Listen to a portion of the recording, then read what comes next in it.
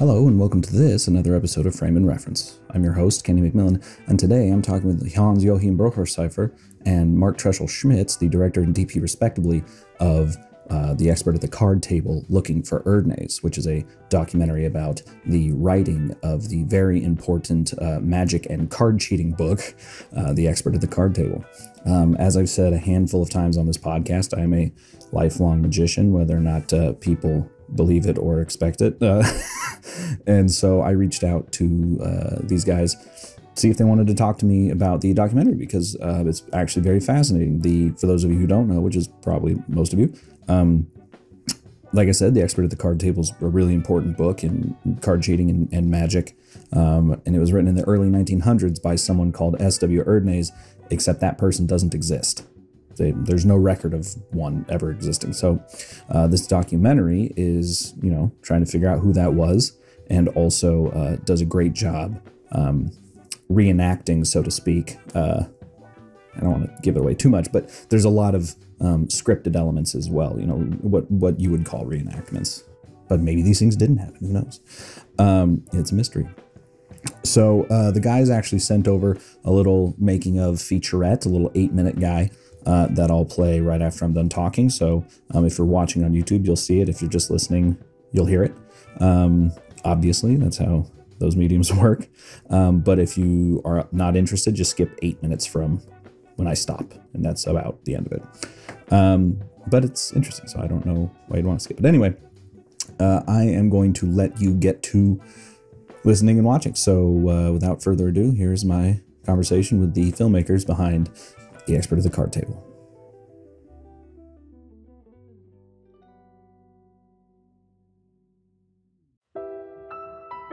The movie tells the story of the person behind one of the most influential books in magic, particularly in card magic. And it was written at the beginning of the 20th century, and we don't know by whom. The author is anonymous. He used a pseudonym, S.W. Erdnase. So the movie is diving into different theories of who this person might have been.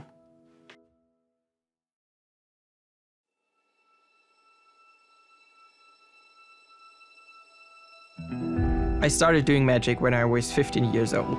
So in some way, the fact that I'm a member of the magic circle here in Germany is due to the book, The Expert at the Card Table. Because for my exam, I performed most of my tricks out of this book. And only later on, I figured out that we don't know who the author was. And I decided to make a movie about the book I'm so grateful for. I was immediately hooked when he showed me that S.W. Erdnase turns to E.S. Andrews. And that was a moment where I thought, oh my God, there's something. I talked to some people who did the research, so to the most prominent, so to say, and to people having archives who could give me some articles I wasn't able to find on the internet.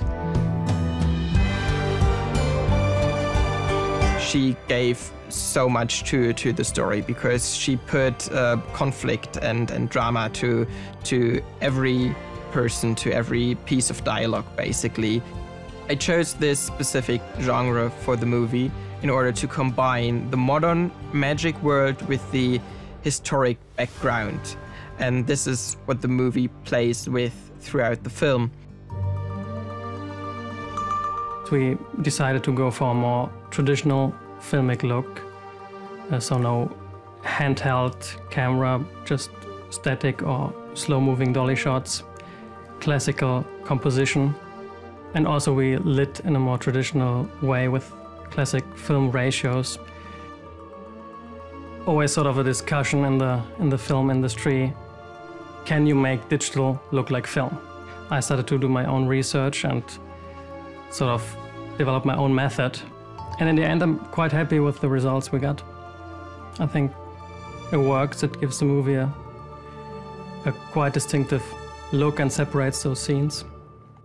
The character, Erdnase, is slightly odd, and he's portrayed as being slightly almost otherworldly. It's kind of like, okay, you can't really see what's going on behind the eyes or what is his motivation.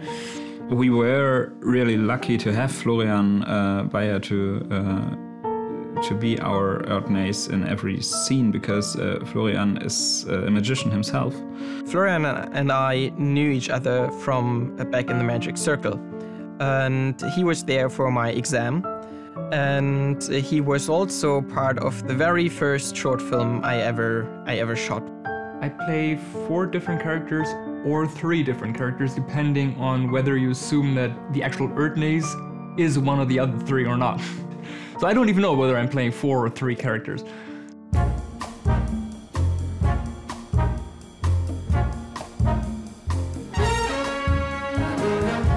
This was my biggest ambition, I would say, that when we show tricks on screen, there is no visual effects.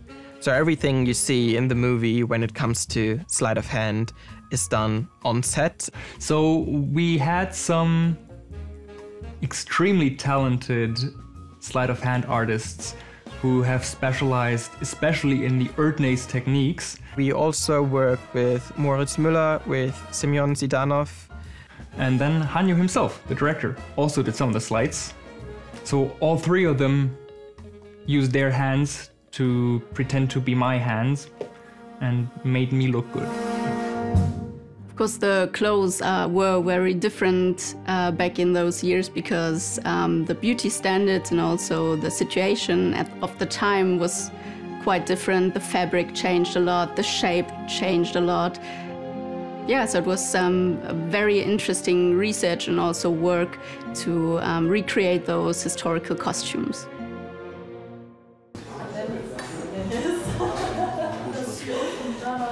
We built the United States from 1902. We built all this as a set and as different sets all over Germany. So what I remember most about the set design was seeing it for the first time, and when the building that it was shot in was already quite old and sort of the time. It was quite good. So I didn't think there was going to need to be an awful lot done to the rooms that we were filming in. And then when I walked in there, and there was these amazing wood panels, and it just like took it right back to the time. It was perfect. It looked really good. We had to change the German way of construction from the room to the American-looking apartment that we see in the movie. At the time, you could enter the apartment and we had the newspaper office, and next room we had the bakery, and then in another room we had the Milton Franklin apartments.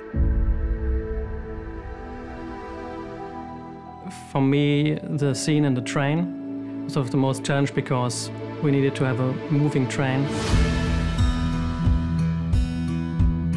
So it will be a train station somewhere, and we have to make it move.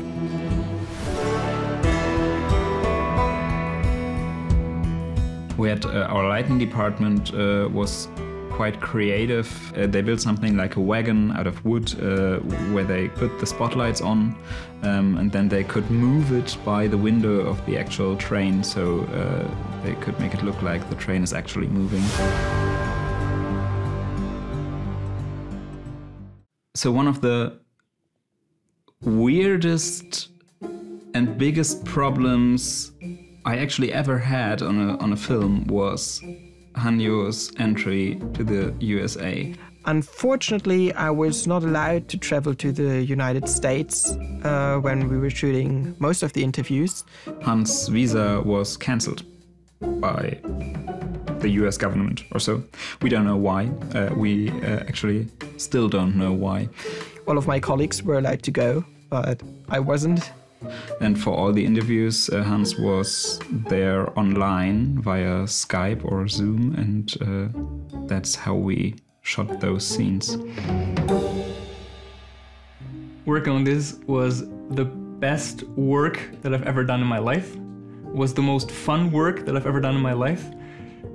In general, being on a film set, I think, is the most enjoyable professional environment that you can be in, unless that is that your director is an asshole. And luckily, Hanjo is the most wonderful person to work with.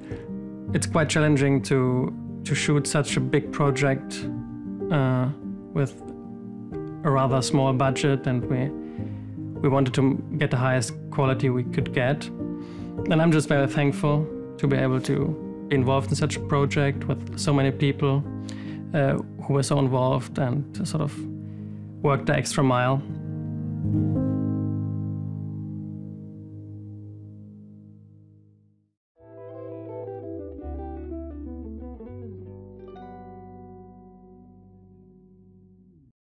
The way I normally start the podcast is by asking everyone what got you guys involved in filmmaking, not necessarily, or art in general, not necessarily how you got started in the industry, but what got you interested in being a creative individual, especially a magician. I've mentioned on this podcast before that I was a magician, but I never got to talk about it, which is half the reason why I invited you all here to talk about this film. But Hans, let's start with you then. How I got started with filmmaking. I started trying different artistic things when I was in high school, just as a way of expressing myself when I was dealing with emotional, difficult situations and stuff like this. And I tried a lot of different things, from music to painting, drawing, and all of that. And I wasn't good in any of that, at all. So then I found magic, not film. I found magic first. And I was about 14 or 15 years old. And this was something, because not a lot of people were doing it, I was able to do well enough to maybe impress some people, but also for people to simply notice what I was doing. And so I got into magic when I was 14, 15 years old. And a few years later, I also got into photography. And I loved retouching in Photoshop. And it was a little bit like magic to me. You could also make things levitate, and you could also remove things and stuff like this. And while I was in school, I was also working in CGI a lot, because I was doing a lot of animation and 3D animation. And then all of this sort of came together. My love for photography that I built over the years, that I had a background in VFX and CGI, and this magic element, which film always had to me. And then I decided that I wanted to study motion pictures, and this is what I ended up doing. Yeah. Mm-hmm. What about you, Marc? So I basically, as a child, I always liked to draw and paint. And I remember the first time I went to the cinema as a little kid, and I was immediately fascinated. And even when I was quite young, I liked making offs and watch behind the scenes stuff. And I got really fascinated when you see the movie and it looks like a movie. I didn't know, but it just looks like a movie. I didn't know why. And then you see the making of camera shots, especially in the old days, some crappy video camera, and it looks so different. And then I just wanted to understand what's the difference. How do you get from this to that? So it's a fascination for me as a teenager, basically. And then I got a little bit more into filmmaking and doing my own little stuff. A lot of stuff with green screen, actually, and compositing. And then when I was in high school, the DSLRs came out, and you could film on them. And so I got the cheapest one and shot some shorts with friends, and I directed them myself, but then I figured out I don't want to become a director, I want to become a cinematographer. Yeah, because that's I feel like everyone that I know, at least, definitely started out thinking that film was a possibility because of those DVD special features. I've mentioned it a million times on this podcast how I still bulk buy. A few days ago, I was just at the store and just bought a stack. It was the Sting, actually the Everything Everywhere Blu-ray, the 4K one, the Apocalypse Now 4K 6 disc set, and a few other things. And the guy at the store was like, "Wow, movie night, huh?" And I was like, "No, I just collect them. I just want the special features." I still love making offs, and I try to get them. It's difficult nowadays with streaming, and stuff. I also like to listen to DVD audio commentary. I've mentioned it so many times that I think streamers should put, you know how you can choose what language you watch stuff in. They should put the director commentary in that. Like how big is a MP3 file? Like I think 400 megabytes? With House of Cards, the first episode, I think, there's an audio commentary of Fincher, if I'm not mistaken. But it's the only time I ever got that on Netflix. So then they know it's possible. Maybe I'm confused, I'm not sure, but I seem to remember.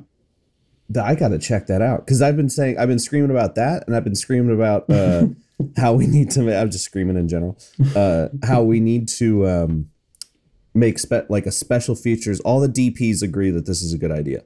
We need a special features streamer, because I imagine those aren't expensive like the rights to those aren't expensive. You know, no studio is like, give us $40 billion for the featurette for the Phantom. Yeah, true. You know? Yeah. But one thing that I've mentioned a lot, we'll probably skip around a lot in this podcast because I'm slightly scatterbrained. But one thing that I've talked about a lot on this podcast is how film and, well, first of all, we should, for the people, normally I never ask this because it sounds like I haven't done my research, but this film is so niche that I think I will have to have you guys explain the film to the listeners. So it's about a very, let's say, famous, I suppose, magician who wrote a book. Hans, can you kind of walk the audience through kind of what it is and what the documentary is about? Yeah. So the background story is that there is a book that's the so-called Bible of card magic for card magicians nowadays. And what it actually is, it's half an explanation how to cheat at cards, and half it's an explanation how to perform magic tricks for friends and family, sort of. And this has become the Bible of card magic because it was revolutionary at the time it was published. The way it was written very eloquently, and all the techniques summarized in this one book, which is very technical. It was just an amazing summary of everything, all of the material that was out there at the time. And up until today, we don't know who wrote it. So this is something that fascinated me from the beginning, because usually it's the magicians that control the secrets. And in this case, we have a secret that magicians can't control.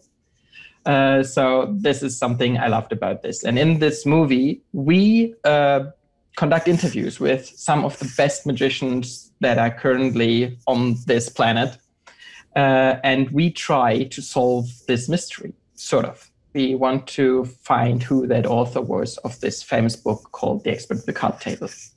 And the alias he used was S.W. Erdnase, hence the title of the movie, The Expert of the Card Table, Looking for Erdnase. Yeah, the film is a beautiful combination of just straight up regular ass documentary. I shouldn't say regular, like it's not, you know, but it's like a regular documentary on top of these really fantastically created recreations of possibilities, I should say, not to give like, you know, too much of the film away, but it is halfway a traditional narrative film, and it has the look of that. And, you know, kind of jumping into the cinematography side first, I kind of wanted to know, like, how... I can't imagine the budget for this was too big, but it looks, you know, just as high budget as any narrative film. You know, with all the set pieces are great, the design is great, the lighting's fantastic. I was wondering if you could walk me through, like, how you guys approached that, any references maybe you had, especially, you know, I recall, I watched it like 3 weeks ago, I guess. But I recall like the prison scene was particularly pretty. The apartment and like the little bakery all look just perfect. Well, first of all, thank you. Yeah, thanks. And yeah, we had a really tiny budget. I mean, I'm not sure how much I can go into detail, but I can say it was less than 200K. So Small. And it's for the documentary part and the sort of feature narrative part. And we traveled to the States and shot our interviews there and stuff. So we always had the budget sort of in mind and thought, how can we make the best out of it? How many days can we have? What equipment is the right choice? And how can we make this look like a movie within the limits we have? And I mean, the project started 2017, and we shot the first scene sort of as a proof of concept in 2017, and it's actually a scene that's still in the movie. Oh, really? Yeah. So then we waited 2 years, 2.5 years, and shot the rest of it. So the first scene when the illustrator and Erdnase meet, that was shot 3 years before. Interesting. And yeah.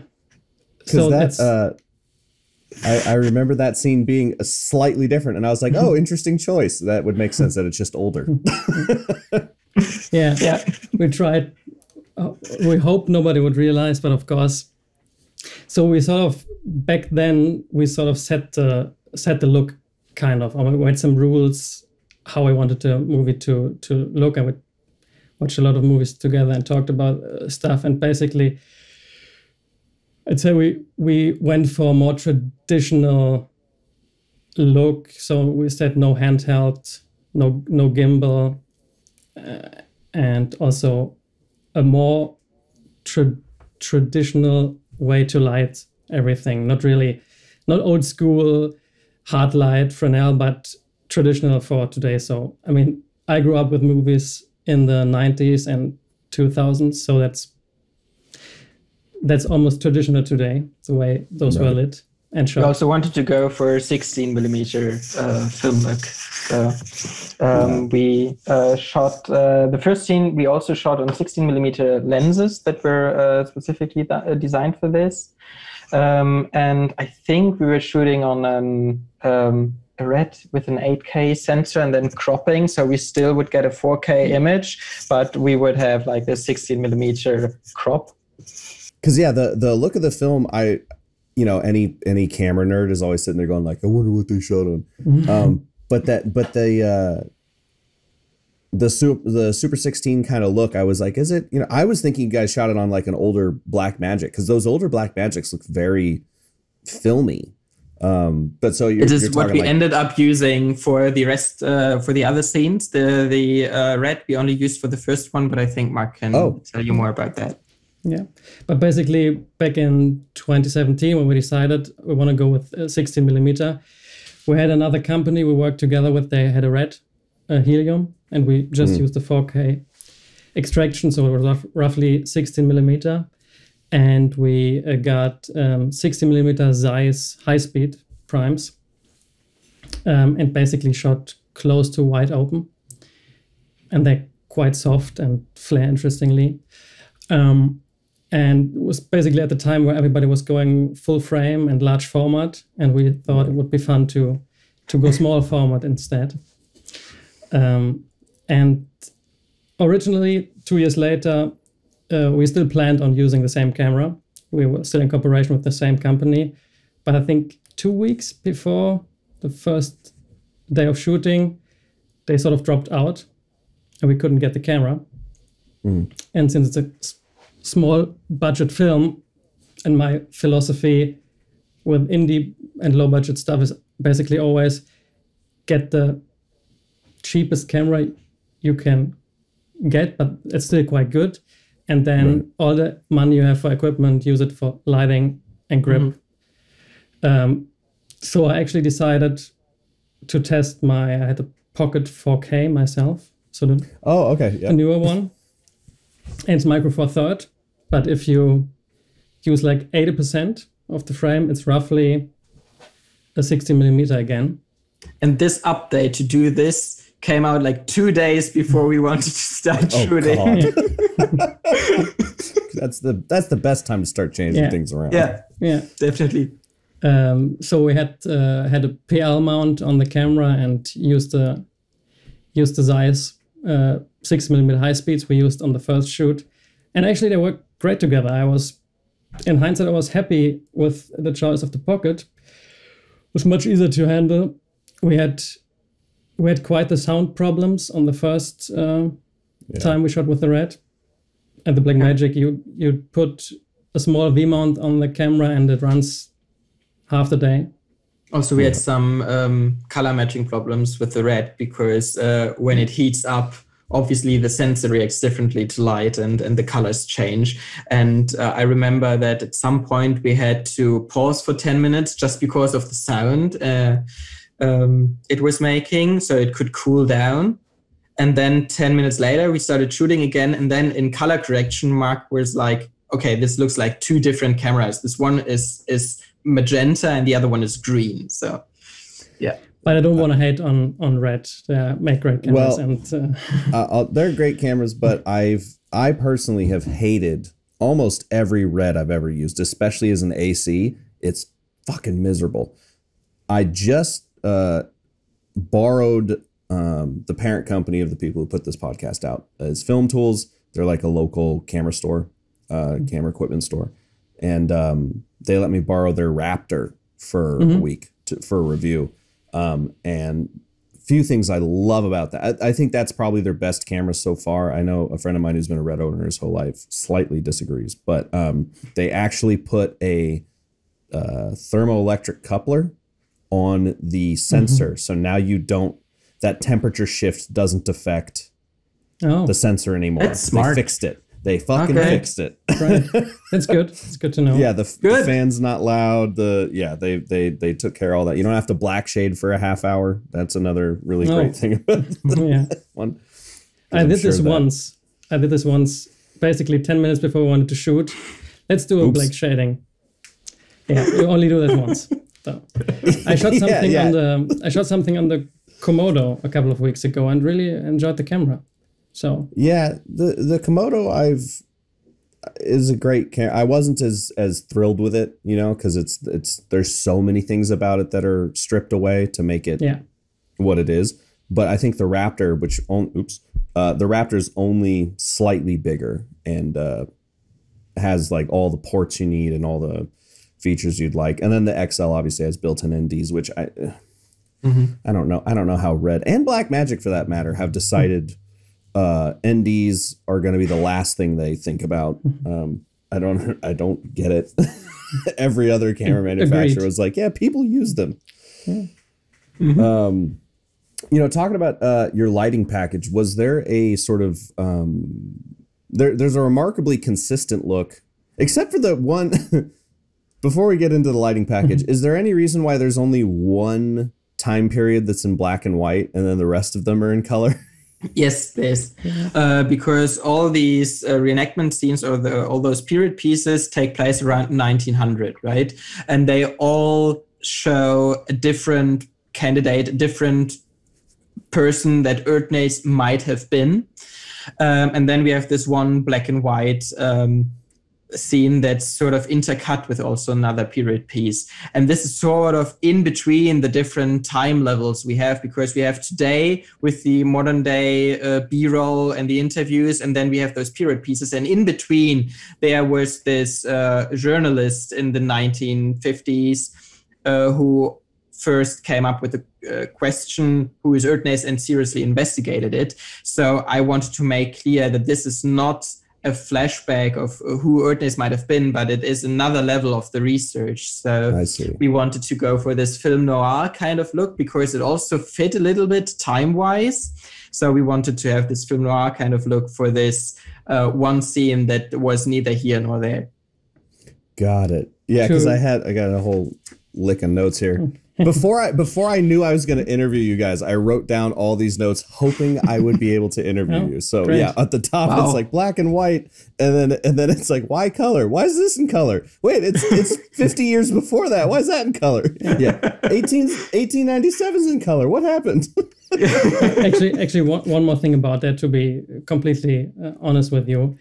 I mean, when you shoot a movie on such a budget, basically after our main shooting block, we had almost no money left, and we hadn't shot those scenes, and we needed the film was in edit already, and we realized, okay, we really need those scenes to connect everything. We had only very little budget left, and black and white makes things easier. It makes things look nice too, especially for production design. So we shot that. We shot the scene at the basement of our production company, and we decided, okay, we need to do certain things to make it still look interesting with the limited budget. So we decided, let's go with shoot black and white, but anamorphic. Yeah, and I have an old anamorphic projector lens. That's kind of clunky and difficult to use. And now it's a Zancor. I don't know how to pronounce it. Interesting. Yeah, and it's very interesting, but it's also difficult to handle and makes crazy flares, and it's tough to focus. But we know it's basically just reverse shot of two people talking on a phone. So maybe we can make it work. And it helps sort of to not, I mean, it makes it's another layer on the look, so we don't actually realize that we are in the basement of our production company. And we couldn't also afford the 60mm lenses, so we thought, okay, let's go with a completely different way, because we wouldn't have been able to get the same look that we got on the other. Yeah, it definitely doesn't look, and I mean, obviously it looks different because it's like a different setup and everything, but it doesn't look like you ran out of money. It still looks, that one still looks good. Good, that's very good. Honestly, like, guys, I don't want to blow too much smoke at you, but like the whole film, but especially all the narrative stuff or the recreations all look just fantastic. Like anyone can. I think any student or anyone who's been working in film forever, both can learn some really nice little. Again, that prison scene is like a classic, as you were saying, like kind of fundamental filmmaking, and is just very elegantly designed lighting wise. It just looks fantastic, and especially on a pocket 4K. You know, so many people talk about Blackmagics. You know, on one hand, you've got fanatic Blackmagic fans. On the other hand, you're like, oh, they're cheap or whatever, but you can get really amazing results with them. Yeah, I absolutely agree. First of all, thank you again. And it's always interesting how long cinematographers can talk about what camera they prefer. Yeah, and me too, by the way. I can talk hours just about the camera, but in the end, it's probably, if you do it right, if you expose right, it's only the last 2-3% most people won't notice. But if you got especially on a low budget, if you got a light more, if you got a dolly, that makes a huge difference, I think. So that's why my philosophy always was, I take the camera I can basically afford, and I'm not using the pockets so much anymore, but it's a great camera for basically $1,000. That's yeah. And you get time code, which is nice if you do a real movie shoot with sound. Okay, so basically get all the professional features. It's great. Yeah. I jump back to my question from like an hour ago.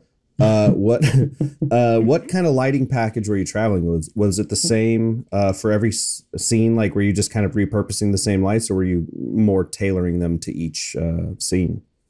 We basically had the same package for all the scenes except the train. The train was a different beast. So yeah, because that's a relatively large set, isn't it? Like lengthwise. Yeah, yeah. We had every how do you say it? Car, right? The individual compartments are cars, right? It's not confusing at all, but okay. So every car of the train was a different department. So in the back we had the actors and costume design and all of that. Then there was a little bit production design. Then there was production and catering next to one another. Surprise! And then and then there was the actual set. So every time an actor was getting ready, they basically had to walk for 5 minutes in this one direction until they ended up on set. And it was so cold. It was freezing. I think it was November. And of course, you can't heat up the entire train and then shoot and get good audio. So we would have the heating on. And then when we were rolling, we would turn it off. And it was so small because we didn't build it as a set. We actually went into a real train from that time period and tried to shoot there. And so it was, I wouldn't say it was a nightmare. I was definitely on worse shoots. Actually, it was a lot of fun, but it was complicated. This is what I'm going to say. So, but I enjoyed those scenes very much. It was great, I think.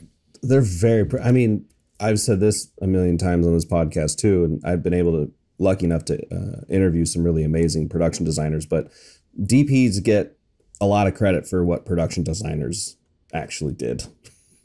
Absolutely. And that train is definitely beautiful because the train's beautiful, you know? Absolutely. So maybe that's a good time to mention Anna-Luisa Vierecke, who was our production designer and who's been with us and involved in the project from the beginning, working for free for like 2 years, helping me to get the proof of concept scene and to get the project started. So if you're ever listening, Anna, thank you very much for helping me realize this film.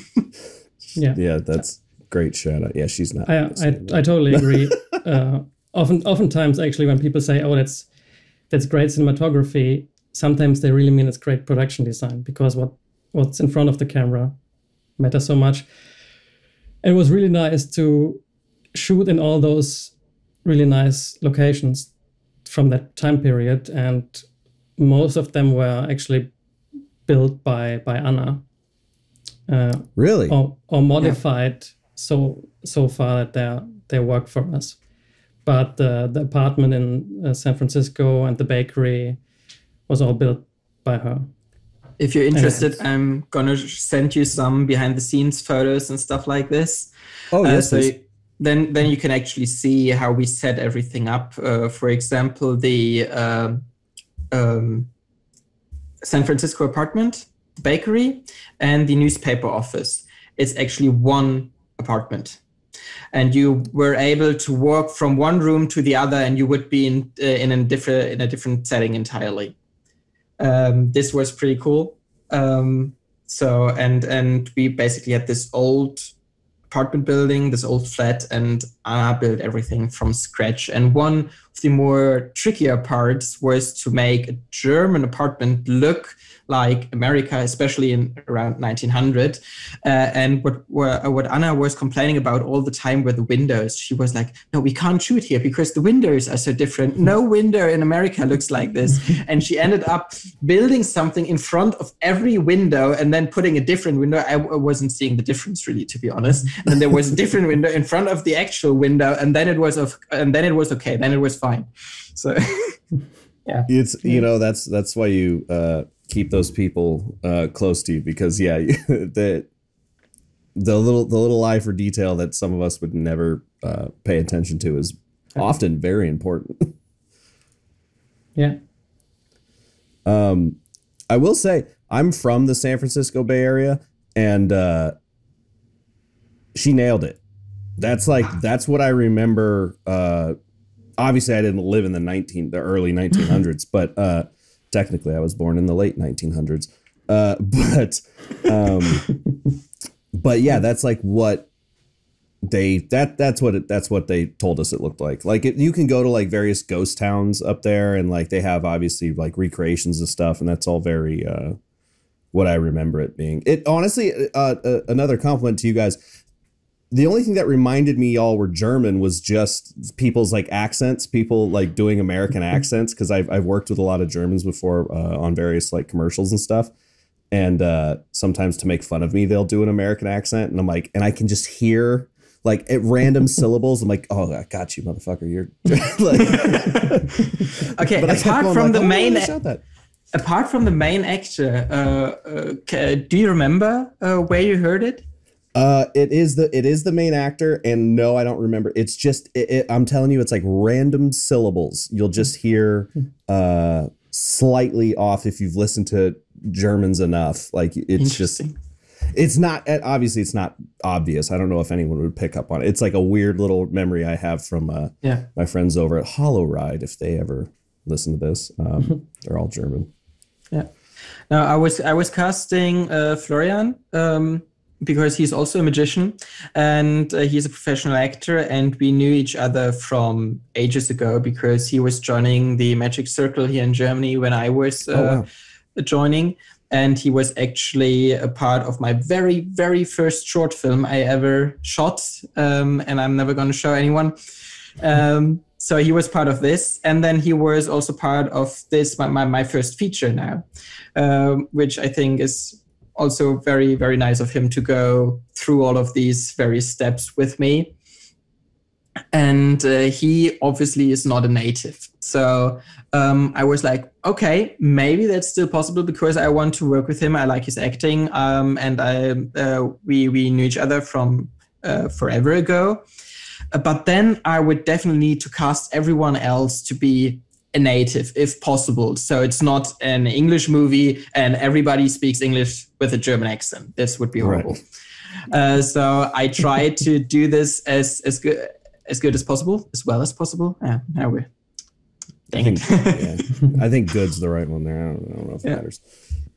And I think we got a lot of natives, not 100%, but a lot of people who spoke very good English. And also Florian, we organized a dialect coach he could work with.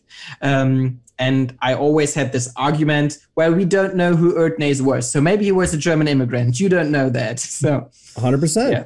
The Bay Area is a story of immigrants.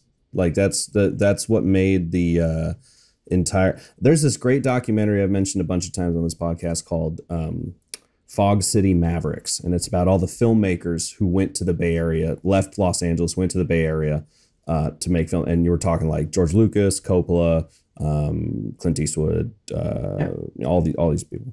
And it's the story of that area every single time. It's where people go to get away from, maybe not anymore. Now it's the tech sector of the world, but historically it's where everyone went to go be different and try something new. And I truly do want to make... I just wrote down an idea the other night. There are so many amazing musicians that came out of the Bay Area that I want to make a Fog City Mavericks for musicians. You know, you got Sheila E., Prince's drummer, Deftones, Tupac, so many so many different anyway, I'm gonna need your help making that documentary. Thank you for agreeing to pay for it.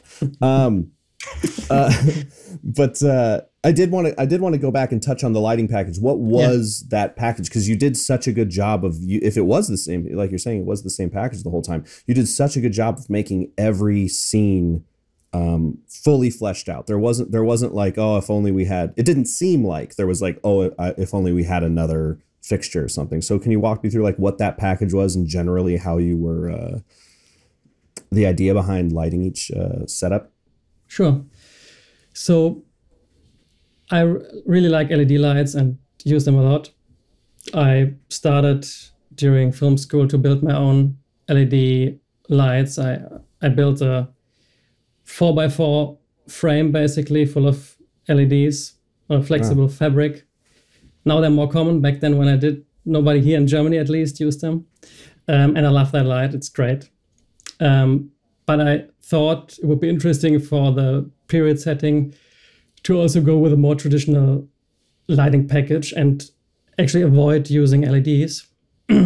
So I ended up using them in a couple of moments because I own some and they were available. But basically we had about 6 lights. We had one 4K HMI, RE Sun, so you can change to the 2.5K bulb. And luckily in Europe, you can plug a 2.5K in every household socket. You can't do that in the US. And 2.5K LEDs actually changed filmmaking for American students. Trust me. And then I have I have a little Dado 400 watt HMI with a projector lens. I love the projector lenses. Nowadays you have them on the aperture lights, for example, and also source 4 tungsten. And especially when you can't really light so much from outside because the rigging would be too, or you're up in the 3rd floor or something, then you can just maybe rig a white card over the window and then you bounce the projector light in there. So I like to do that. I love mirrors. We had a 1 by 1 meter, so roughly 3 by 3 feet mirror, and especially simulating sunlight. I think it always helps you if you get the highest tripod you can get, put the mirror on top, get it as high as possible, put the light on the ground, the strongest you can get, into the mirror, back through the window. You got a nice, crisp, really sun-like looking light without using condor lifts and cherry pickers and stuff, because we had none of those.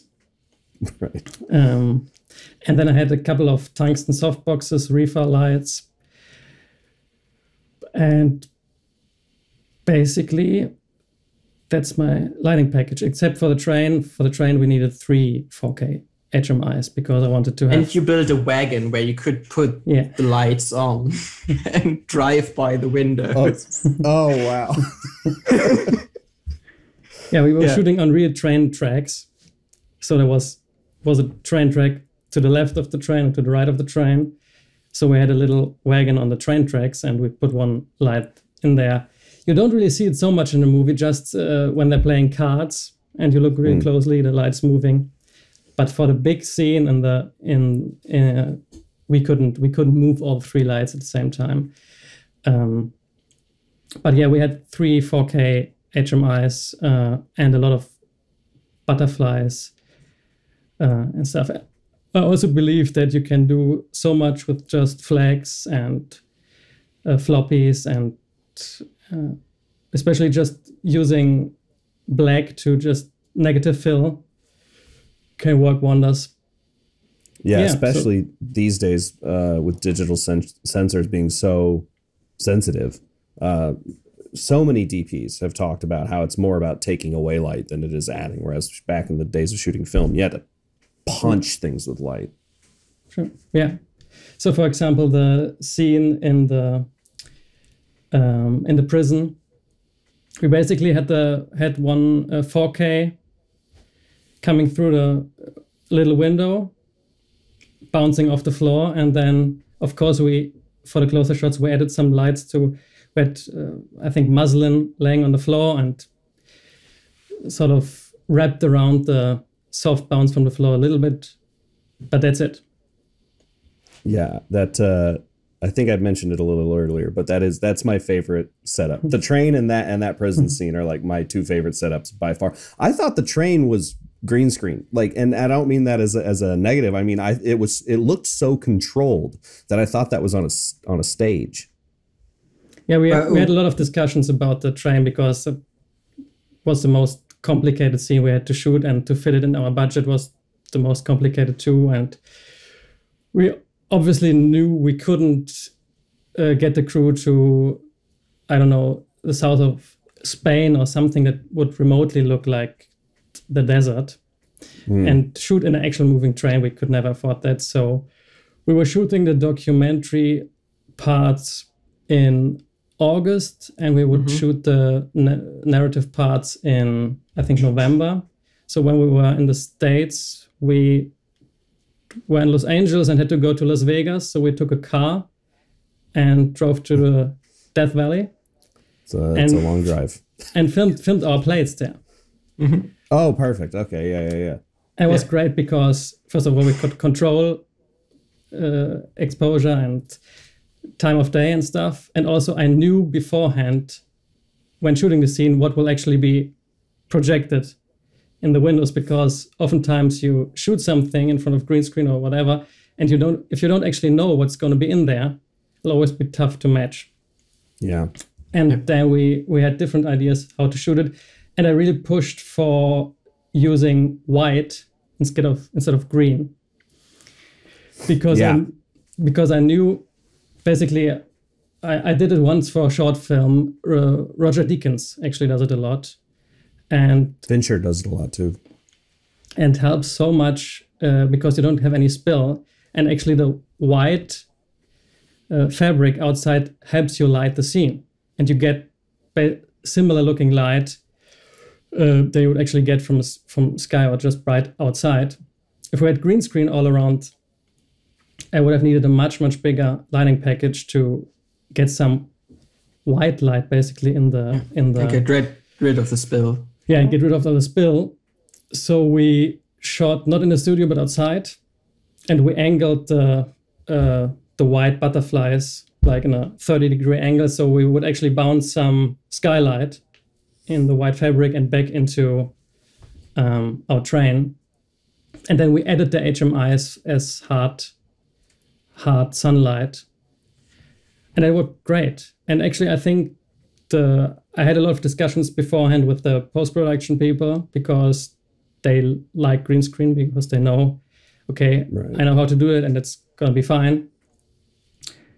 But in the end, they were very happy with it, because if the window will anyway be quite overexposed, if it should look realistic. So going from complete white to overexposed desert, it's not such a big difference. So you can get away even with hair and glasses and stuff in front.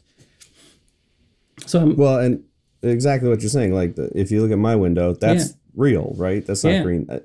That's what I think that was what they did on Mank. It was just they were on a stage, and then the outside of Mank's like little apartment or whatever, where he was all laid up with his foot up, it's just a white screen. And they were like, "Why'd you do that?" And he's like, "Who cares what's outside? No one's looking out this window going, oh, the dynamic range sucks." Like it's just white. Exactly.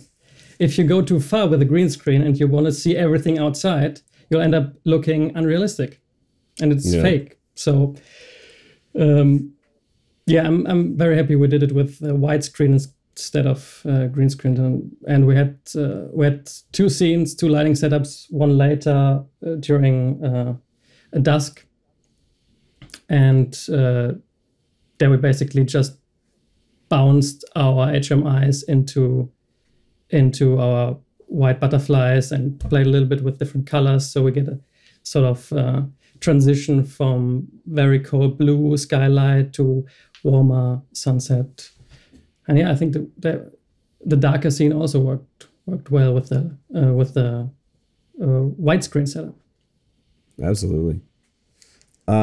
Were there any sort of film references that you guys took from that informed this film, or were you just kind of going from your own imagination? Visually, or from a structural point of view? Visually, yeah.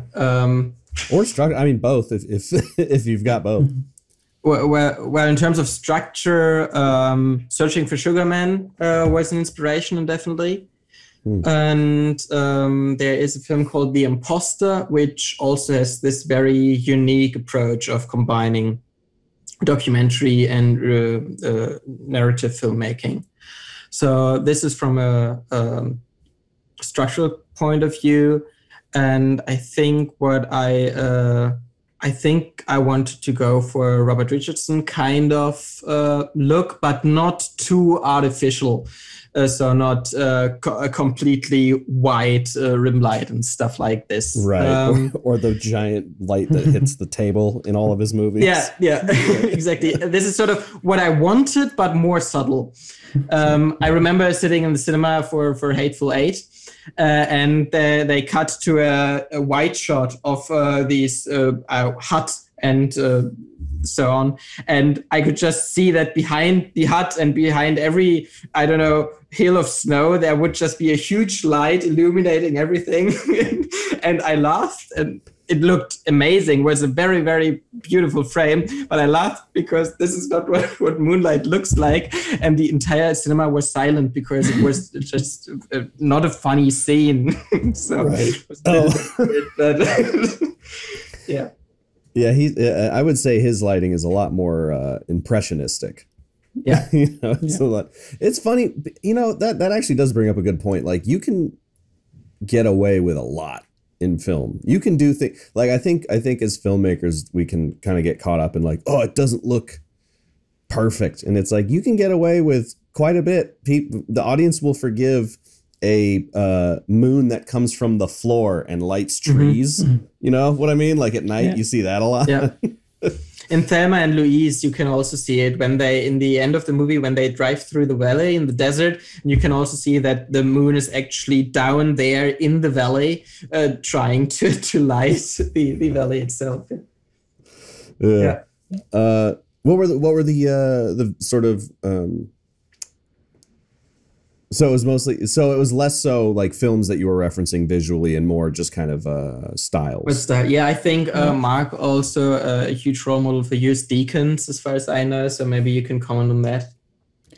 Yeah, I mean, obviously there are quite a lot of cinematographers who had a great influence on me, but we didn't reference Deakins, I would say, in any specific way in this movie. I think, we talked about Leon the Professional is something that influences you a lot, and I think it influenced a lot of the shots actually also. Yeah, mainly the apartment in San Francisco. I wanted the apartment in San Francisco to be lit very similar to like the opening massacre sort of in Leon.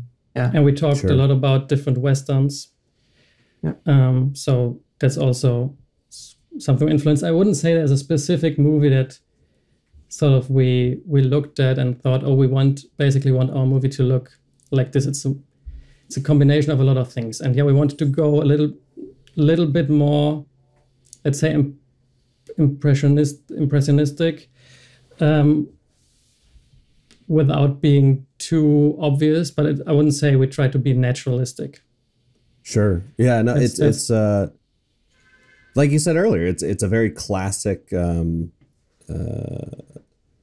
style that is immediately obvious that it's cinematic. I think the main difference also visually for me was to distinguish the documentary parts from the reenactment scene. So you can really see a difference there. This is why we also switch aspect ratios. And this is also why we went for a more digital look for the interviews. So it looks more modern. We also use different lenses to get a crisper look for the interviews. And then we had this softer and less natural, more impressionistic style for the reenactment scenes. Yeah. Yeah. The what was I going to say about the interviews? The interviews are great. It was actually just a random thing. When you go and interview Richard Turner, and for those people listening, Richard Turner is one of the best card mechanics of all time. That quick shot of his closet, I really appreciated. Yeah. It's got, 500 decks of cards just stacked in there? More, it's a couple of thousands, and he's like the official tester for B cards. So he does sort of like quality control. I think for USPCC in general, he tests a lot of the decks from them. Interesting. I do want to get into cards because you guys made your own cards and I bought a brick, but they're stuck in New York. I'm so sorry about that. That's not your fault. That's clearly our fault. But they made it from Germany. Now they're just stuck on the wrong coast. But I did quickly want to touch on the color grade for all of the reenactments. Do you guys were you obviously you're probably very involved in that, but Marc, you did it, right? Yeah. So okay. I was about to say, were you talking to your colorist? You're the colorist. Yeah. That's perfect. So can you walk me through kind of your system there for color grading and kind of how you approach that? Yeah, sure. So we always knew we wanted to go for a more traditional film look, including some sort of film emulation for the narrative parts. And I've been testing I'm always fascinated by analog film stocks, and as I said, growing up in the 90s and 2000s, sort of this era of film look. So basically Vision 2, Vision 3, and sort of classic print film look. And lit in a sort of traditional film way with your typical lighting ratios and stuff. That's sort of my reference point.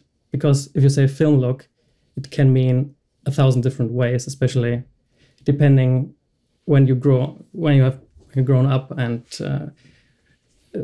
photography is very different than motion. And the way you scan it or project it, there is not one film look. So that's basically my reference point. And Steve Yedlin, of course, sort of changed a lot for me.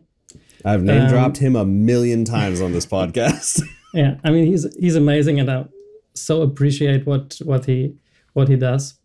And basically opened my eyes that it was possible to match digital and film to a point where almost nobody, I say, would see the difference.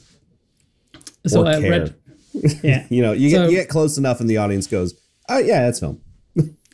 Right. So I spent a lot of time reading everything I could about this, shooting films, different film stocks, scanning them, looking at them, and sort of developed my own process, inspired by Stephen Yedlin. And essentially, my current form of this is I shoot color charts with a couple of thousand patches, actually in an enclosure, so the lighting is always the same, and you have to make sure you do a different profile for daylight, tungsten. Basically, the moment you change a little bit in the lighting, it won't match perfectly, but it gets you close enough. And I figured out my first test were just with a regular color checker, and it looked horrible, not even close. Yep. Then I got the bigger color checker with 200, 88 patches. Still way off. I wasn't happy at all. So I tried many things and sort of used the parts of the pandemic to work on that and fine tune it and try different algorithms and the matching later in post. And the right software is still something I'm working on. But in the end, basically, the color checkers you basically prepared yourself to do your color science project. How many patches are on there now? Do you know? I think there are a couple of hundreds, and I do different exposures also. So I end up with roughly 2.5K patches, and I'm happy with that. Yeah. I'm so glad to hear you say that, because I did that over the pandemic too. Oh, great. And I'm just glad to hear there's someone else who's insane enough to just sit there in Resolve and just be micro adjusting versus curves. And who am I talking to? What is happening? It's strange when you realize you are at home on the weekend and it's, 1 a.m. and you're still matching color stuff. Well, yeah. Well, and the thing that sucked for me was I only have the original color. I just did this with the Raptor. I made a LUT for this C500 that matches the Raptor about 90%. But because I don't have a ton of color chips, what I would do is I'd match the color chart like exactly, and then I would just go around filming random stuff, and then would just have to eyeball it. And I've been doing that for a while, and it's close enough for government work, but it's not like perfect. Yeah. And that annoys me. I think you're quite limited in Resolve to do these basically 3-dimensional changes, because you got hue versus saturation or luminance versus saturation. So basically 2-dimensional things you can change. But if you want to say, okay, only very saturated orange reds that are dark, I only want to affect that you sort of get to the limits of Resolve and need different things. Yeah, 100%. But it's a journey for me, but I think it's fun, and I'm happy with the results, and I'm getting better and better. And I had a very, very early version of of all that before we shot and made a LUT and put it in the camera. I think that's quite important, that you have a LUT that at least gives you saturation and contrast roughly to what you're shooting, because the regular Rec 709 LUTs are so low contrast in comparison to, yeah, agreed. They're all terrible. I don't like them too. But they're, if you just light and expose based on that, you will never use enough fill light, and don't go to sort of I think part of the film look is also the way, or maybe a huge part of the film look, if you want to call it, is actually the way you have to be prepared if you shoot on actual film and you don't have a monitor and see it. So I still like to use my light meter, and I like to test a couple of things and get some specific lighting ratios key to fill in my head, and try to not look at the camera until I think it's right, and then just, it's not, I'm happy that I can look at the camera and check.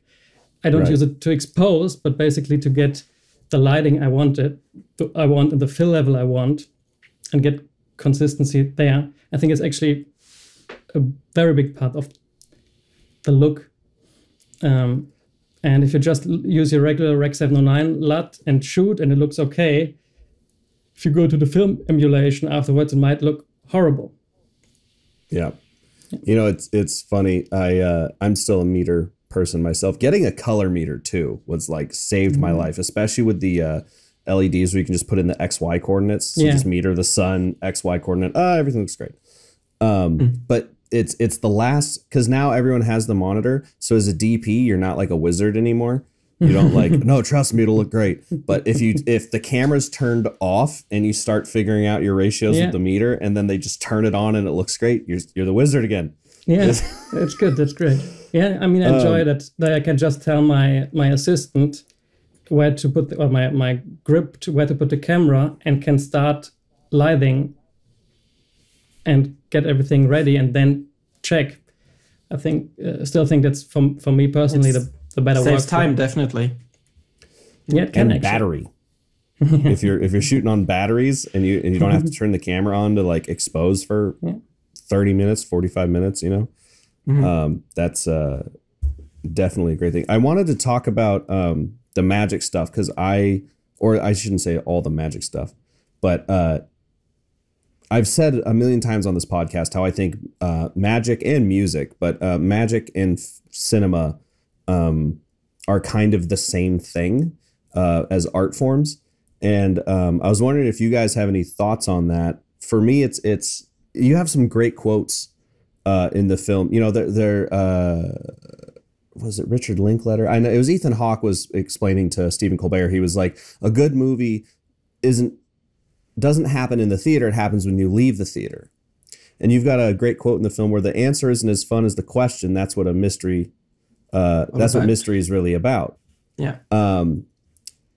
And I think those things are so intrinsically linked. And I was wondering if you guys had any other thoughts about how magic and cinema are related. Not only as a concept, but in the film, I believe you mentioned the guy who invented film was a magician.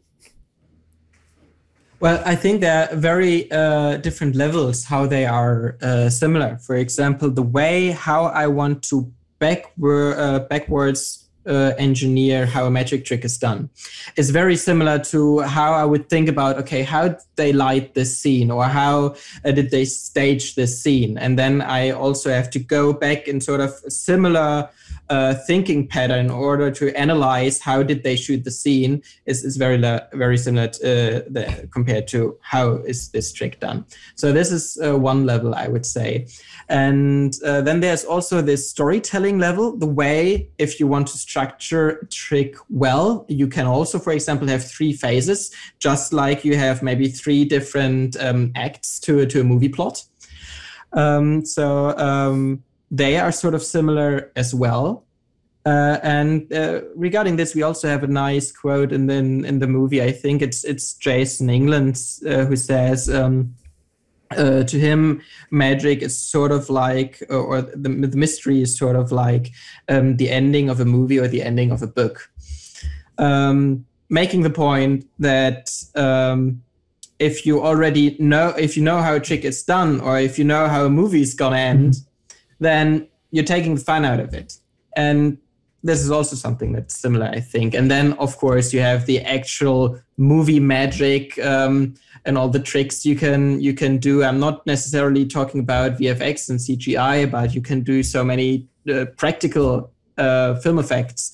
And this is basically exactly what magic is, especially stage magic. Stage magic is practical film effects. That's it. So, Yeah, I was looking. I do secrets are like the ending of a good movie. I had that thing. The other one, the other quote I really loved was talking about the importance of secrets. How what is it? One of the reasons secrets are so important in magic is because the secret is what enables someone to put this idea of impossibility into your brain for a moment. Yeah, and that's kind of what film is. You know, we were at the beginning talking so much about special features and being fascinated by knowing how a film was made.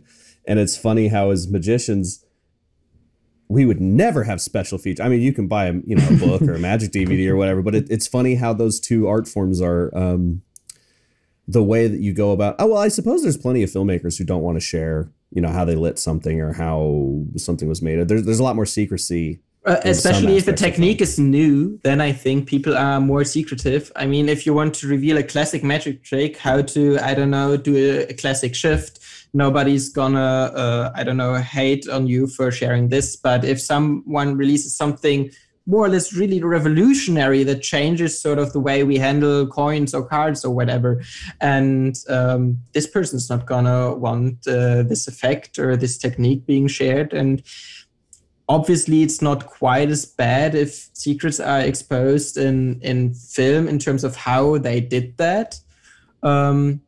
Exposing secrets like which movie is coming out next or how it's going to end, then people get angry as well. So, right. Yeah, I think this is... one thing that I noticed about, or I just know about, I am privileged enough to film a few magicians at the Magic Castle every so often. Oh, wow. That's so cool. Congratulations. Dude, it's the best because I just get to go for free, get to eat for free, drink for free, and hang out with the best magicians in the world. But the camera does not lie, right? The camera sees everything. The camera's the worst observer. The camera's burning your hands without blinking. And so I was wondering if, there's a few instances in the documentary where, like, I saw Babel for a quarter second, and I see him do like some card catch. It's like, what the fuck? How? Yeah, just perfection on that man. But where did you have to talk to any of these magicians? Like, were there like multiple takes, or were they just like, this is the one trick, and I'm never doing this thing again? Okay, Marc, do you want to take this one? Or? Yeah, I think that's a good question for me. So I'm not a magician, and I basically didn't know much about magic at all before I started to work on this movie with Hanjo together.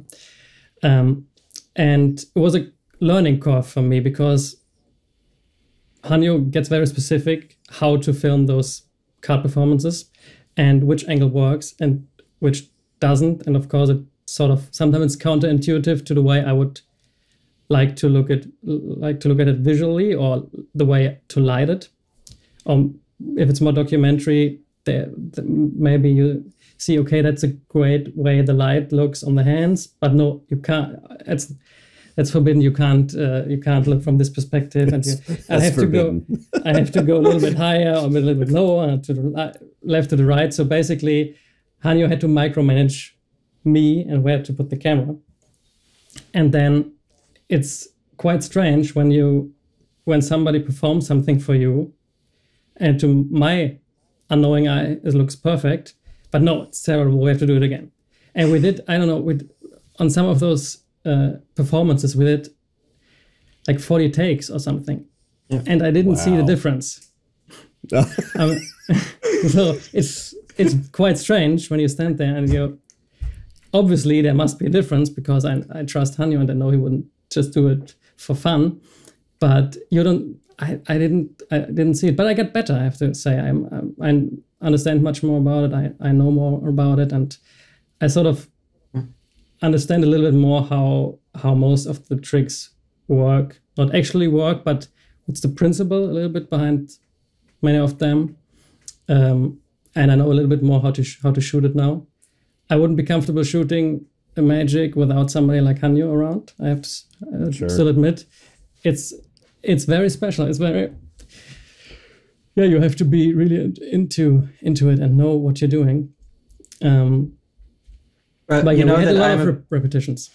You know that I'm a perfectionist in many ways, and a lot of times for the wrong reasons, or in places where it's really not important. But I think when it comes to magic and this repetitive nature of practicing until the move is really invisible from most angles and knowing your angles, and this is something that really stuck with me and which really made magic so fun for me to practice, because this is something where I could actually do this and it would make sense to be to pay attention to details so much.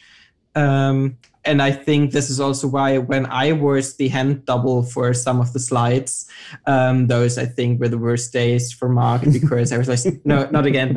I don't like how my hands look. No, I can see my pinky flash. And so it's is there any kind of things that you can directly say you've taken from magic into filmmaking? Any, I guess I can't say techniques, but anything that you kind of see being the same? Obviously, perfectionism might be one of them, but kind of any similarities there? Something I would need to think about, honestly. The biggest thing is what I already mentioned. The way I would reconstruct a trick helped me so much when I look at a frame and I want to reconstruct how they lit or how they reenacted this scene. This is the biggest thing for me that I took away from that. Definitely. Totally. Yeah, and the other thing you mentioned about storytelling is like always being. I love a film where the movie's one step ahead of you, and that's just such classic magic. Saying one thing and having done another. I think one more thing, but it's a tiny thing in terms of short films. Usually not all the time, but I would argue that in a short film, you don't have the time to actually build a 3-act structure. Right. Obviously, there are exceptions, but in general, a short film for me should more be constructed like a joke. So you have a build up, and then in the end, you have your the big moment, the punchline, then maybe 10 more seconds, and then the short is over. And you have a lot of magic effects like this as well, and you can still build it up like you're walking up stairs, and then there's a next level of impossibility, and then you say, okay, but I can also do this blindfolded, and then you have the next level of impossibility. But you're building it up until the end and the finale, and this is very similar to how I would structure a short film. Yeah, no, that's actually fantastic advice. It's I was just looking down. The other quote I really loved was right at the end. He's like, "We're not protecting the secrets of magic from you. We're protecting you from the secrets." Yeah. And I think that's something that most audience members don't get. Mike Lamar, obviously. Marc, I don't know if you know Mike Lamar, but I was able to. One thing that stuck with me, I learned this from one of his VHS tapes back in the day, which was whenever someone would be like, "Oh, how'd you do that?" You go, "Can you keep a secret?" And they go, "Yeah," and you go, "So can I." And that was like the classic. That was the classic get fucked that you would tell every audience member. But it does leave them with a little bit of sense of specialness. I also hope that this movie, because it's, yes, it is obviously for a very niche market in the first place, but I specifically designed it so also laymen would watch it and could enjoy watching it and learn about magic as an art form. And I hope that after watching the movie, those people who've watched it will better understand how to enjoy a magic show, sort of. Because there are people that even get angry because they don't understand, or they get sad because they think they're stupid or something like this. You could argue that then maybe the magic wasn't performed correctly if this is how you leave the people, but this is not 100% of the truth. So I just hope that when people watch the movie, they can better understand what magic is about, how they can enjoy magic for themselves, and whether they want to be, how do I usually phrase it? Basically ask themselves the question whether it's better to be uninformed and fascinated, or to be aware and disenchanted. I love that you say that, because that's something that I think a lot of people in modern times struggle with, right? You'll be watching something and you've got your cell phone there, and it's either you're distracted, so you're not fully engaged, which is, I think, part of the element of wonder is people don't want to be taken by surprise. So if something's getting a little too serious, they'll just default to that, or they'll just start looking something up immediately. And I think there's incredible value in letting a play or a magician or a movie just take you on the ride and you commit. You know, theaters obviously do that by locking you in a room with a bunch of people who will beat you up if you pull your phone out. But it's becoming harder and harder, especially with people watching. My girlfriend has like many people, will just pause a movie and be like, we'll finish that tomorrow. And I'm like, what? No. Oh my God. No, you don't do that. We've been watching The Goldfinch over 3 days. And I'm just like, I hate this. I love you, but I hate this. Yeah, I feel you. Definitely. Yeah. You know, that was, now I'm jumping around too, because I just noticed this note. But by the way, try doing this with a magic trick. You're doing the build up, and then 50% through the magic trick, you say, okay, now remember this card you shuffled. We pick up there tomorrow. Yeah. But there's actually, in that, when we were talking before we started recording, in and of itself, there's an element where an audience member is told, take this book, write something in it, and come back tomorrow. And they kick them out before the end of the show. And they have to come back the next day to see the end and pass the book on to another person. Oh. And so it's a very fascinating way. You guys got to watch it. It's a very good, for anyone listening or watching, in and of itself is not quite a magic show. It is a magic show, but not really. There's only like 3 tricks in it. But one of them is incredible. But yeah, there's this element where they kick someone out and do have them come back the next day. Interesting. Which is, for that one person, probably gut-wrenching. But magic obviously is not an American trade, but there's so much about it that, like, you know, like cheating a casino, for instance, is a very American thing. You know, taking from the haves and giving to the have-nots, or it's very anti-authoritarian, which I think is kind of ingrained in our culture. And it's so that element of it kind of fascinates me, that more people aren't into, or that you need more magicians who, you know, like Daniel Madison, whoever, who their character is a card cheat. For some reason, the lay people find that much more interesting than just a magician, you know. But to your point, he's one of the characters that started me with magic. I even have a signed copy of a book of his in my shelf. Yeah. You know, you'll be the only people who can appreciate this. These 2 uncut card sheets are signed by Wayne Houchin and Brad Christensen. No way. Yeah. Wow. Let's see. That one, the gaff deck is Wayne Houchin. Wow, that's so cool. I met them in 2004, 2006.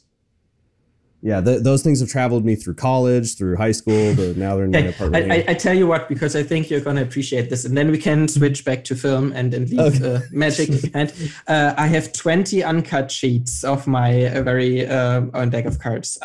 If your break gets through customs, I send you one of those, and if you like, we can also sign it to Marc and I, if you want. I would love that more than anything, and I will frame it to match, and I will put. I'm so the mirroring. I will put it there. And it'll go up next to my other, because that's actually one of the side not film questions I wanted to ask you was, what emotions do you go through being able to make your own deck of cards? Because that's certainly something I've wanted to do my whole life. Well, after making the decision to spend all your savings on a film, you then have to make the decision, okay, now that maybe some money could come in, do you want to spend the first bits that come in to create your own deck of cards? Right. And for some reason, the answer, and for some reason, the answer is yes, I'm going to do that. So, what are the emotions? Did you go through and like maintain like, all right, it needs to be this card stock, it needs to have like this feel, they need to be farrowable, that kind of thing? Yes, although Turner doesn't like me for it because they farrow the wrong way around for him, but not for me, and also not for a couple of people I know. I wanted to work with Katamundi due to the stock they use, and I didn't. I used to hate their stock like 2 or 3 years ago. I don't know exactly when they changed it, but now it's my favorite card stock of all time. B9. No, the thin, the B9, and then the slim line finish or something they call it. Yeah, same stuff they use on like cohorts, I think. Yeah. Exactly the one. Those are my favorite. Yeah. Thank God. So excited. So you're in luck. This is the stock I used. And for me, it was, I wanted to build this Erdnase brand because Erdnase is something that stuck with me before I made this movie. And it's just like you mentioned, Daniel Madison's card sheet character is much more appealing for laymen, and this is also what got me fascinated by magic, this sort of dangerous aspect. And then I loved this Erdnase mystery from the beginning, so I wanted to create not necessarily a brand, but I wanted to create this little universe around Erdnase. And part of this, the first step was the movie, and now with my own deck of cards and card clips and close-up pads and all of this, I think I'm on a good way in order to make this a thing, or even more of a thing than it already was. Yeah, Marc has fallen asleep. But I'm used to it. But I have to say, like to your point about things being accessible, I think the documentary is incredibly, like all that conversation we just had, very nerdy. No one knows what the fuck we're talking about. Yeah. But the documentary is not that. The documentary, I think some of the best documentaries tell you about something you had no idea. It's the same thing like Harry Potter. Well, that's it's a corny example because it's magicians, but any movie that talks about like a secret underground right near the surface, even the Jack Ryan, any spy movie, any Prestige, but dang it, also magicians. Yeah. Anything where we talk about a secret society or a secret thing happening right underneath normal society. Before Vendetta. Maybe. Sure. Yeah. That's a great one. I think is fascinating. And so when you have a documentary like that, when you learn about, the documentary of the pandemic, Tiger King, like who knew that there was these people who just had tigers, and that shit's fascinating. Yeah. But no one's a tiger person necessarily, So I think this documentary does an amazing job of both being great for magicians to watch. Like I personally loved it. But I think you could show it to anyone and they would be similarly fascinated because the storytelling is so good. The reenactments are fantastic. And, it's a mystery. Everyone loves a mystery. Yeah. Like it's, I can't get enough. That's why I emailed you guys immediately after. I was like, I want to talk to you guys. This is great. Great, yeah. When Hanjo came to, I have a production company with a couple of colleagues I know from film school, and when Hanjo came to us with his pitch, we don't know anything about magic, but we like the mystery. Everybody likes a mystery. That's what we thought, and that's what fascinated us. And I think actually from getting a little bit more into magic, I think sort of learned shooting the movie how to appreciate magic, and I look at it differently. I think what you described, Hanjo, what happens to hopefully to people who watch the movie, definitely happened to me. Oh, that's nice to hear. Never heard that from you. That's cool. Yeah, that is. It's yeah, that is very nice. I'm gonna have to let you guys go because I don't want to keep you here all day. Although I'm sure we can continue to we'll have you back if you'd like.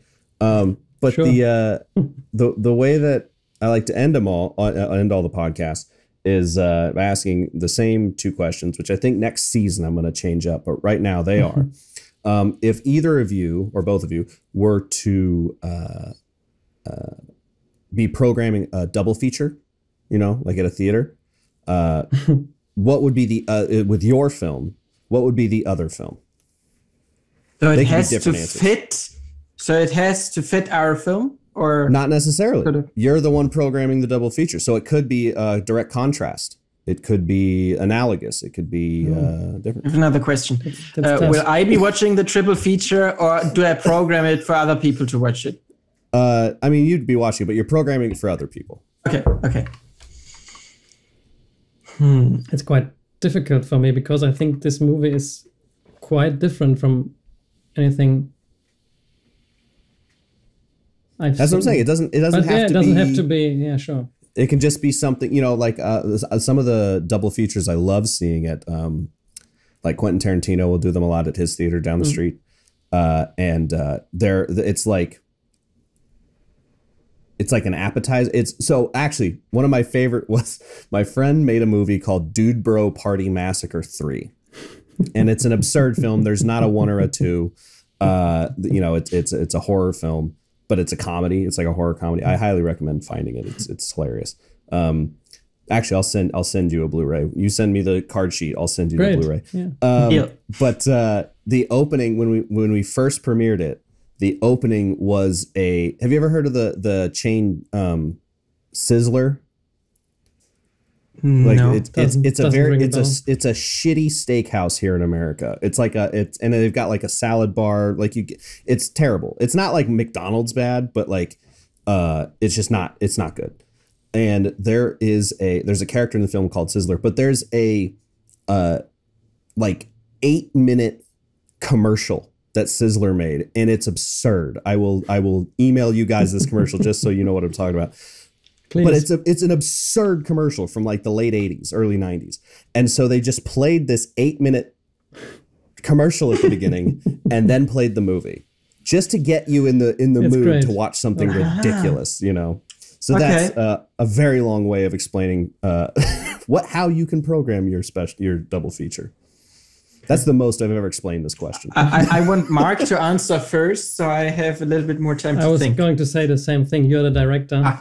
Your answer. It's quite tough because I have the answer, I think. Because it would also be one of my favorite movies of all time. Now I have to choose between. Now there are two movies that I like both, and they're basically telling the same story, and it's Black Swan and Whiplash. Interesting. And they're telling the same story of an artist that wants to aim for perfection and breaks themselves. So this is something that fascinates me in general. This is why I like those movies. I like the aspect of perfectionism. And this is also why my movie ends with a very similar shot with this open stage, which both movies, Black Swan and Whiplash, do too. So I would definitely choose one of them. And just because I like it a tiny bit better, and it's been my favorite movie for such a long time, I would go with Black Swan, I would think. That's a fantastic answer. Marc is going to say Men in Black. Well, I think that's a great answer. I don't want to ruin it by saying something else. And Hanjo is the director, so I go with that too. All right. The second question, maybe easier, maybe harder, is have well, this is for both of you, obviously, individually. is there a piece of advice that you've received, or maybe something you read in a book or whatever that made you a better filmmaker, that's kind of stuck with you over the years? Yes. I have the best and I have the best and the worst piece of advice I could share with you. Lovely. I love that. I'm going to start asking that from now on. What's the worst piece of advice you got? The worst piece of advice I received was write what you know. Because what ended up happening in film school after they told us this in the first semester, the first term or something like this, everybody was making movies about lonely student sitting at home. The girlfriend just broke up with him or something like this. And all the movies were telling the same story because they told us to write what we know. It was, and by the way, it's the wrong quote. It's supposed to say, write what you know is true, which is something completely different. And it brings it to another meta level. And write what you know is true. You could write about true love and what it means to you. And you could make a movie about this that takes place on Mars. It doesn't mean what people think it means. So this is the worst piece of advice I've received.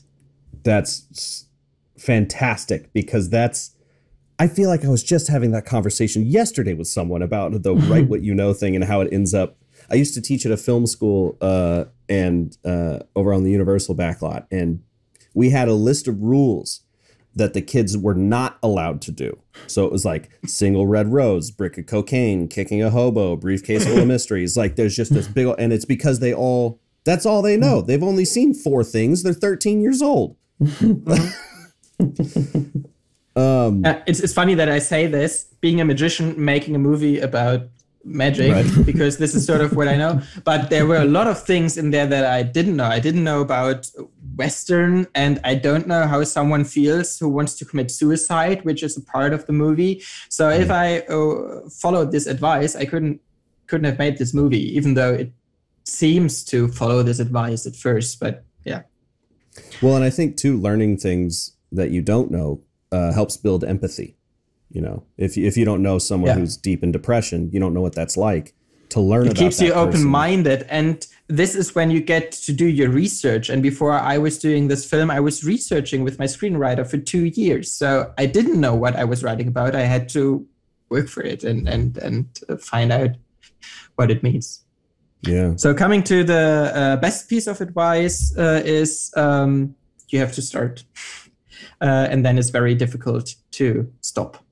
And this is something that I learned on this project big time, because it started out as only this one proof of concept scene, and it wasn't even a proof of concept scene. It was just my bachelor thesis, basically just my bachelor thesis. Right. And I knew that this is a topic I want to make a film about. I didn't really know how to do it. And then I shot the scene, and then I wrote this concept, and I was like, now I put so much effort into it, and I've been working on this for a year. I can't stop now. So even if then there are some setbacks, you will push and keep going because you already put in so much effort.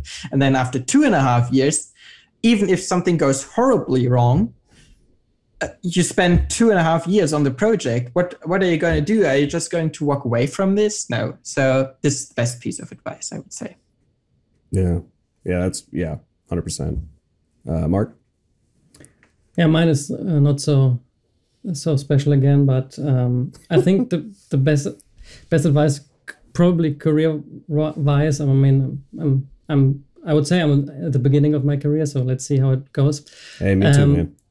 But is to use the opportunities that you get, and don't be, especially in the beginning, don't be so picky and think, oh, I'm too good for this, I'm not doing this, I'm too lazy, I want to have a weekend. Just even though sometimes it's hard and frustrating, especially in the beginning, you work from experience, you learn from experience, and you learn also from shitty movies a lot. So just and if you find people that you work well together, be loyal and stick with them. I think that's that's a good one. Yeah. and also to your point about taking every opportunity you get, like, you know, obviously if they're not going to pay you a cent and it sounds like a lot of work, maybe you don't have to take that one. But in general, I 100% agree. Always take every job, because you never know when someone who's like either super connected or has a you know, a crazy career behind, you know, that they're taking with them, is also just happening to take this job as like a favor to a friend. You meet them. That's how you truly network, not going to these weird luncheons that people, you know, put together on Facebook where they're like, let's get all the filmmakers together and have a beer. It's like, you're going to meet, maybe you'll meet someone there, but that's not generally where you're going to get work. Yeah. Well, thank you so much, guys, for doing the podcast. And you've fundamentally changed it forever. Going forward, I am going to ask, what's the worst piece of advice? Because why did I never think to ask that? That's such a good, because there's another podcast, like a film or arts podcast, where they kind of had the same advice question. And I was like, ah, shit, I got to change mine, but I didn't know what to change it to. And that's perfect. But yeah, like I said, guys, the documentary is fantastic. What's the website where people can rent it? It's www.erdnase-movie.com. Right. Easy to remember. And then, yeah, let me know when I can get it on Blu-ray, because I will absolutely purchase that. But we're working on it. Perfect. You know what? If there's a reprint, we can put this interview in the special features. Oh yeah, why not? I'll just give it to you. You can have it. Yeah, thanks. Well, thank you so much for having us. Thank you so much for having us. Definitely. Pleasure to talk to you. Frame and Reference is an Owlbot production. It's produced and edited by me, Kenny McMillan, and distributed by ProVideo Coalition.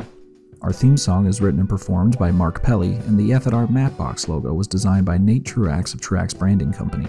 You can read or watch the podcast you've just heard by going to provideocoalition.com or youtube.com/owlbot, respectively. And as always, thanks for listening.